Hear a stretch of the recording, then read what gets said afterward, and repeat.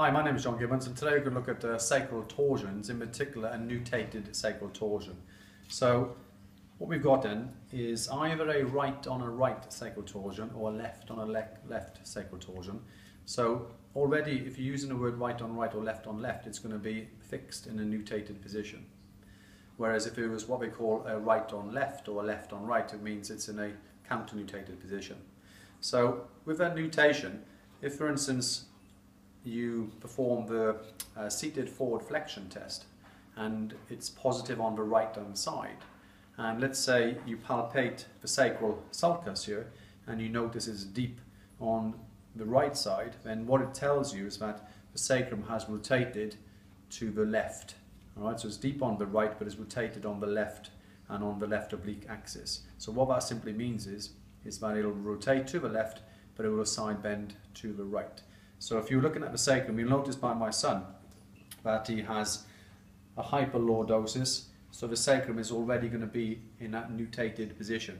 So if I was to perform the test and it was positive on the right and it was deep on the right, then that will tell me that it's a left on left sacral torsion. However, if the forward flexion test is positive on the left, as in the seated forward flexion test, and is deep on the left side, then it tells me it's rotated to the right on the right axis. So that would mean it's a right on a right sacral torsion. In terms of that position there, you can see that because he is lordotic, so the lumbar spine is extended, it means the sacrum is naturally nutated. If you do have a left on a left or a right on a right, then it also means that the lumbar will counter-rotate to compensate.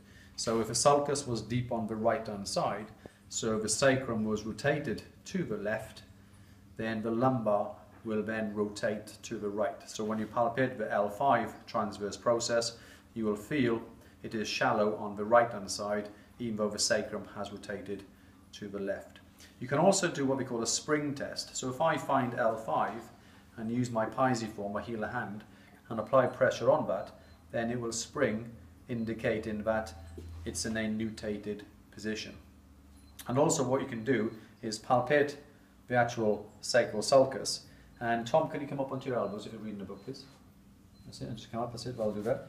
And for instance, if you've got a sacral torsion, as in nutation, then it will actually become level.